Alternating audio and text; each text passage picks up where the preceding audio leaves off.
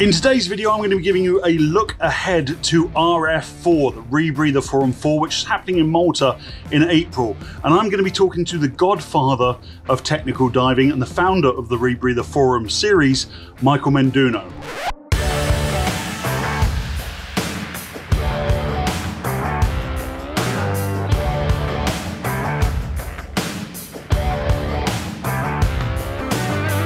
Ladies and gentlemen, welcome to Divers Ready. My name's James. As always, so great to see all of your smiling faces. Now, you'll remember at the start of this year, I did promise you that there was going to be a lot more closed-circuit rebreather-related content coming to Divers Ready in 2023, and I keep my promises, because in this video, we're looking ahead to Rebreather Forum 4.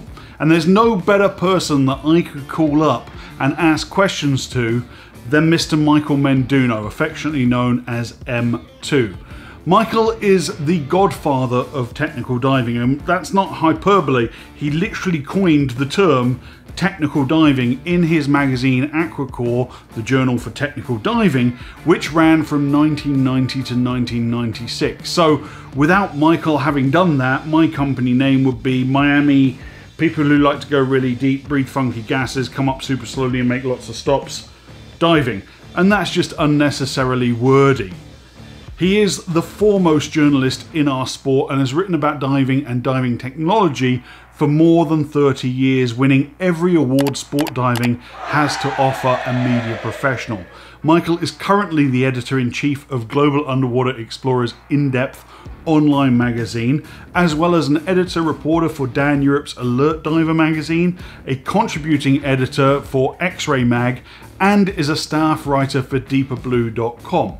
He also produced the first tech conferences, Eurotech, USA Tech, Asia Tech, and Rebreather Forums 1.0 and 2.0, and is a member of the Rebreather Training Council. So, like I said, there's nobody better to speak to about that.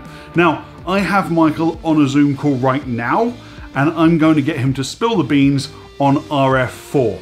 Michael, great to see you, buddy. How you doing today? I'm doing good today, James. How are you? Good to see you.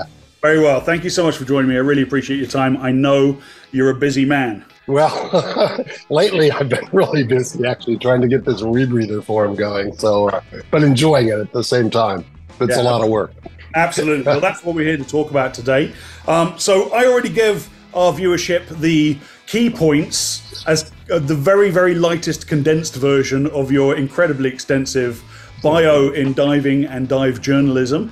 But why don't you add to that your relationship, personal relationship with CCRs and the Rebreather Forum in particular? Well, I guess what would come first? The Rebreather Forum would come first, because back in 1994, when we held the first one, you know, Mix was just coming into the market. It was very exciting times. And we all knew that we needed rebreathers, but you couldn't really get one, right? There were a handful. Bill Stone had built his own, you know, the Swiss Lunars. There were a number of converted military units, the Mark 15.5s, Stuart Clough from the UK, Carmillan Research. Peter Reedy was kicking around with his first semi-close. So, but they weren't available on the market. So we thought of, my idea was to bring everyone together, the tech community and the people who had rebreathers, which were the military, to come and talk about this, and the manufacturers to talk like, well, how can we get rebreathers, right? So that kind of kicked it off. We did our second Rebreather Forum 2 years later when Draeger, we're all excited because Draeger came out with their Dolphin, or Atlantis, a semi-closed nitrox rebreather. We're all excited because somebody big came out with a rebreather, though we were a little disappointed because it was for recreational divers. It's like, that's not us, you know? So that kind of got the thing started.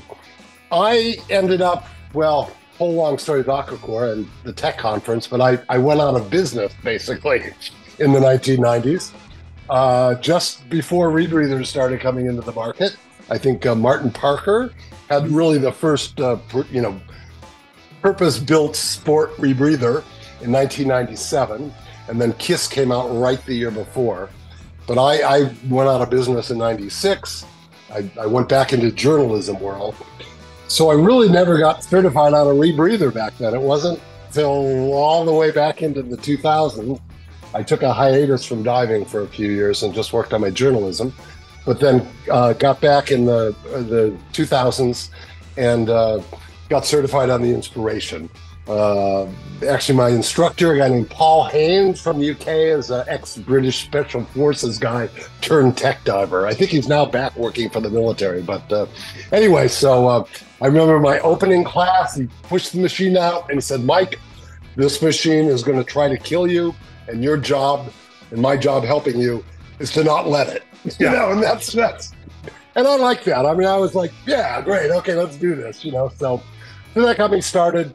Been an Inspiration diver for many years, and then more recently in this last year, I actually got certified in the Liberty, the Dive Soft Liberty, which yes, there it is, yeah. Which a great machine, a great company, and you know, I mean, they're not the only great machine or great company, but they're certainly one of them, and yeah. So glad to be back in the loop, as it were. And we both share the same instructor on the Liberty as well, Mr. Joe Bosquez. So shout out to Joe. Yes. Yeah, oh, shout out for sure. I'm sure he said the same thing to you as well. He said, you know, back in the day, it was like, this machine's going to try and kill you, and you're going to try and not let it. Now it's like, despite your best efforts, this machine will try and keep you alive. Keep you alive, right? Yes, right. It's definitely a shift of mindset. Yes, yeah. So. Fantastic. All right. Yeah. So let's talk about the upcoming Rebreather Forum 4 then. Right. Rebreather Forum 3 was 11 years ago in Orlando.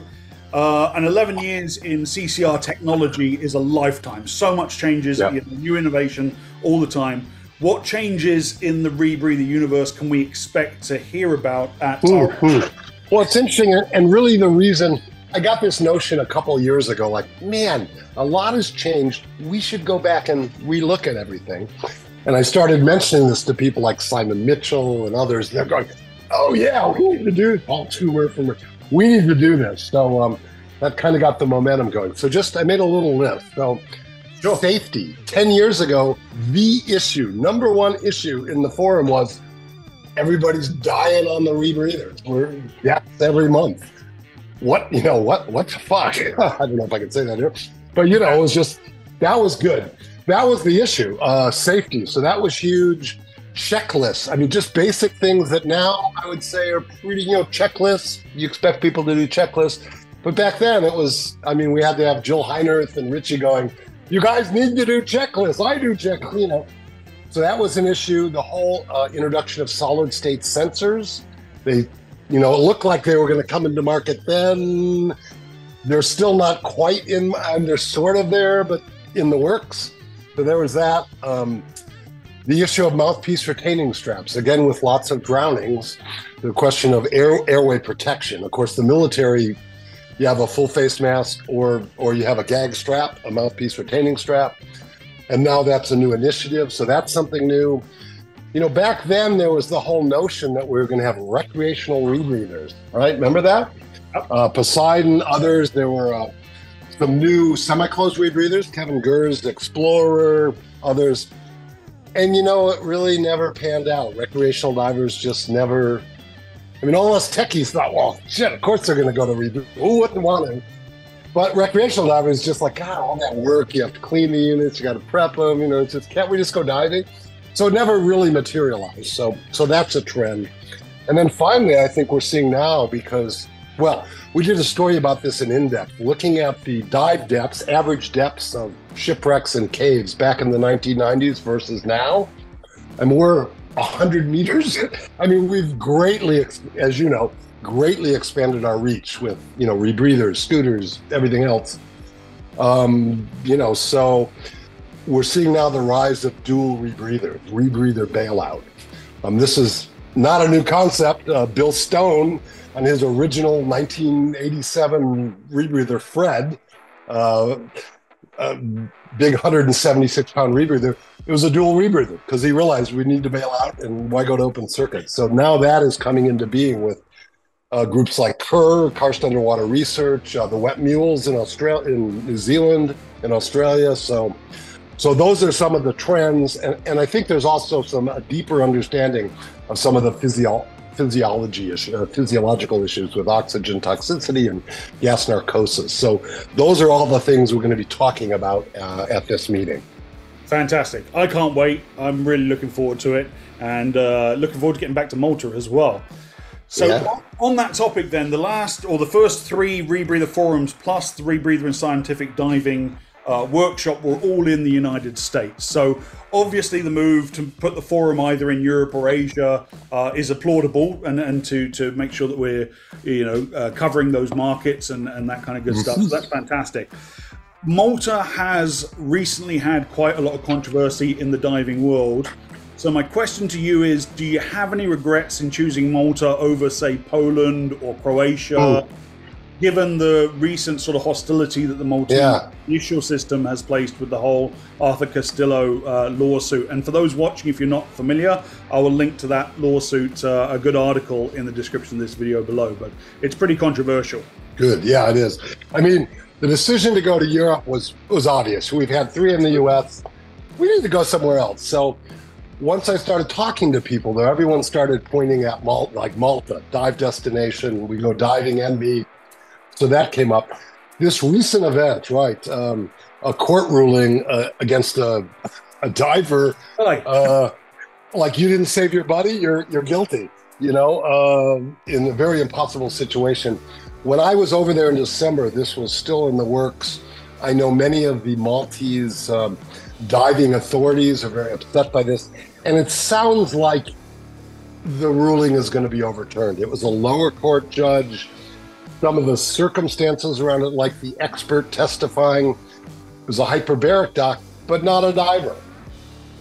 So his view of what you should do and what you should, what a diver should and shouldn't do, instance of care towards one dive buddy from a non-diver, so I think it's going to be overturned. There's a lot of attention being paid by the Maltese authorities because I think like 10 or 15% of their whole economy is diving and 30% is tourism. So they can't afford to, be punitive towards divers. And in this case, the circumstances of the case, just for any diver reading it, you go, what? How could they find this guy guilty? So. Yeah, no, 100%. I agree with everything you just said then. It's absolutely crazy what's going on there. And obviously the decision to put the forum in Malta happened before the lawsuit. Before that, yeah, exactly. It's a weird time to go to Malta with all these divers, and I'm sure it's going to come up at the forum at the cocktail party and that kind of stuff. So I was really interested to get your take on that, and I've been following that very, very closely. It's not, things move slowly. We're only a couple of months out from the forum, so I don't know that it's going to be resolved or a higher court is going to hear the decision by then. I mean, I don't know. It may take a while. Yeah. No, for sure. So, yeah. So who's going to be presenting at RF4? Who can we hear the wisdom of coming down from the lofty clouds of Olympus, talking down to us, and sharing the wisdom and the science? Yeah. And I should preface it too by saying that one of the decisions we made was, rather than have a meeting where people just presented on a single paper, like I just did a research paper on CO2 retention and here's the results. Each presentation, each topic area is meant to be kind of a synthesis of the knowledge in that area. Like, what's the latest science with regards to oxygen toxicity? What studies have been done? What's the latest thinking on it?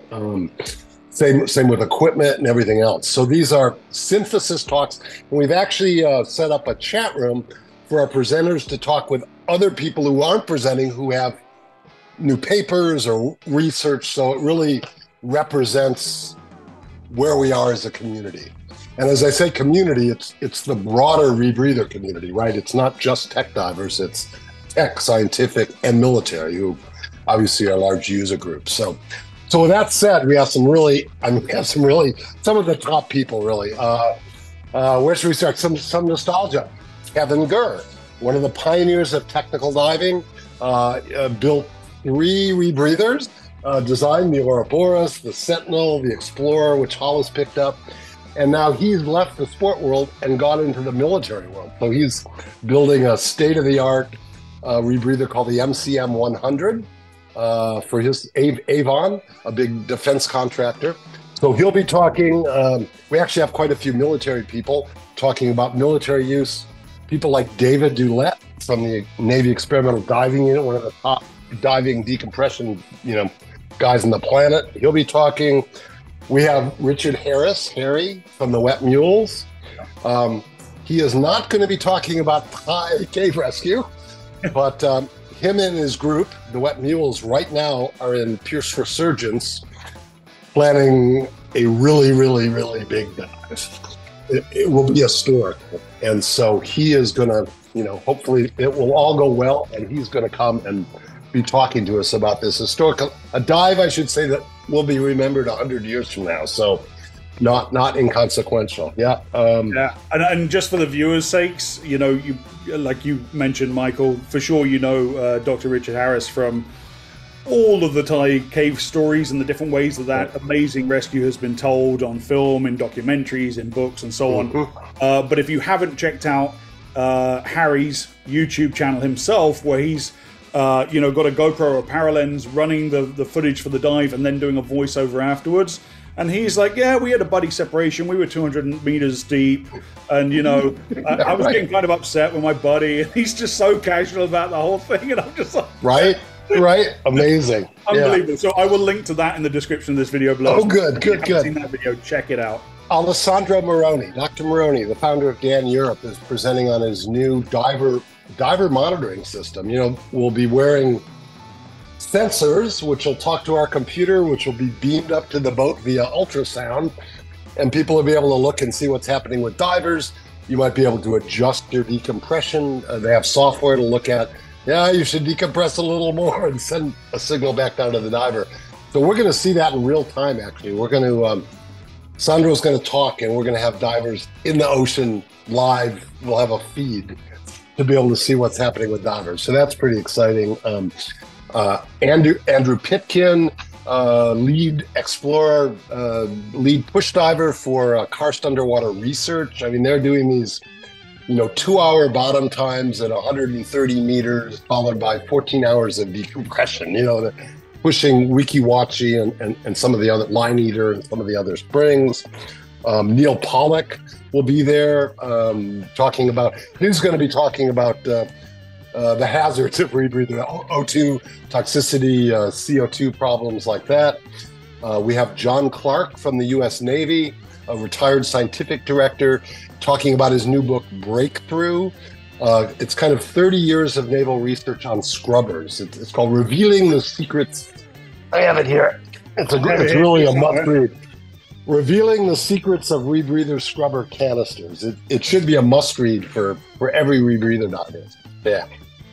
Oh, you have your copy? I think my copy's by my bedside, actually, in the house. With the dive right. Because it's a geeky read. There's math. But he does a great job, I think, of explaining what the math means and what it means for us as divers, Yeah. So Phil Short, people probably know Phil Short, another pioneer of technical diving. He's talking about the future of rebreathers and where the technology is going. We have people from Duke and Dan. Frauke Tillman is going to be reviewing all the safety. We'd like to be able to say, and I think the feeling in the community is rebreather diving has gotten much safer. The units are more reliable, etc. But we can't. It's just us saying it, and there's no data. So that's important, and she's going to address that. We actually also have sort of an historic, cool thing happening that followed from Rebreather Forum 3. I got to give a shout out to Brian Carney on this. If you ask the question, how many rebreather divers have been trained in the last 10 years since Rebreather Forum 3? Reasonable question. Nobody knows. Every agency keeps their own stats, but how many altogether? So we have an effort going on with the Rebreather Training Council and partly spearheaded by Brian to get all the agencies to give their last 10 years of rebreather certification data in buckets, beginner, intermediate, advanced, anonymize them all. We're working with Dima's research firm. So all the agencies will submit their certs. they'll scrub them all so you can't tell who's who. And magically we'll have hopefully some good data on, what trends in the industry, how many people are trained, how many people are being trained, that sort of thing. So I think that'll help move us forward. So that's awesome. Yeah, it's always been so secretive, all those sort of student counts and cert counts and that kind of stuff. It's always been, it's very hard to move on if you don't know where we are. Yeah. We will have the human diver is going to make an appearance, Mr. Garrett Locke. Can't have a conference without Garrett. He's going to come and talk. We have someone new this year, Rachel Lance from Duke University, brilliant scientist. She's looking at real-time diver monitoring with sensors. A lot of us are sport people, so we're used to monitoring our runs, our bikes, our swims, our sleep. So why shouldn't we be able to do that as divers? Have really good monitoring systems. She was the one. She's very innovative. Came up. One of the big dangers in rebreather diving is hypoxia, right? You don't feel it coming on, and boom, you're gone, unconscious. So Rachel has done this work of looking at we have SpO2 sensors, right, just to see what our blood oxygen is. She's developed a system so that a diver could be wearing basically a blood oxygen calculator, a sensor. And she did a study that showed they actually had a several-minute warning before they hit hypoxic levels. So I see in the future we're going to have sensors to not only say your CO2 is high, but to say your blood O2 is too low, more oxygen, to warn us ahead of time. So I think a lot of exciting things are in the works. Yeah, that's amazing. I mean, that's worth the price of admission just there. Never mind the fact that it's in Malta, which, as you said, is some of the best technical diving in certainly the Mediterranean or Europe at large. So I'm super stoked for all of that. Obviously, I'm going to go because, as the viewers of this channel know, I'm working my way towards rebreather instructor and I'm in the biz. But who else should attend? What's the target market? If people are watching this video and they're like, hey, should I go to this thing or not? I got to fly over or fly in for it. Is it worth it? Right. Who should be in the attendees for RF4? So this is aimed more at the diving professionals. So instructors, vendors, researchers, scientific divers, and I would say the high end explorers. I mean, people that are really engaged in this. Those are the ones that should attend. I think we're not. If you just learned to dive a rebreather or you wanted to. Not really for them. This is kind of a high level meeting for people who are already engaged or with rebreathers. So we don't have credential police or anything to turn people away. But again, for the people that are working in this, that's who the meeting's intended for. So we can all move together as a community. Yeah, absolutely. And then that keeps the whole meeting concentrated, and the information disseminates out from there. Yeah. That's awesome, Michael. Thanks so much. So if you fall into that target demographic of dive professional or CCR instructor or manufacturer or retailer, how can you actually attend? So if you go to the website, rebreatherforum.tech, there's an online registration system, a link to our hotel. Our lead hotel is the Grand Hotel Excelsior. We have a special rate there that's lower than surroundings, so that's good. We'll have a reception there, so you can do all that on the website, as well as book your diving. People want to go diving there. We have this opportunity through our partner Heritage Malta to dive these historic shipwrecks that the general public doesn't get to go on. So that's also on the website. There's a section on dive operations, and you can book your diving. So and the like. So and we'll do updates as we move forward, and new things like the tri dives and other things that we're working on now to offer people will be available. So yeah, that's excellent, Michael. Again, thank you ever so much for your time. Can't wait to see you in Malta in just a couple of months' time now. Thanks ever so much. I know. Looking forward to it. Thanks, James. Cheers. So if you are a serious CCR diver, a CCR instructor, a rebreather engineer, there is no better place to see or be seen than RF4 this coming April in Valletta, Malta. And I will, of course, link to the Rebreather Forum's website in the description of this video below. And if you see me there, be sure to say hi. Thank you as always for joining me. I know this was kind of a long video, but it is what it is. Subscribe if you haven't done so already, and I will see you in next week's video, which I promise will be much, much shorter. Dive safe, dive often.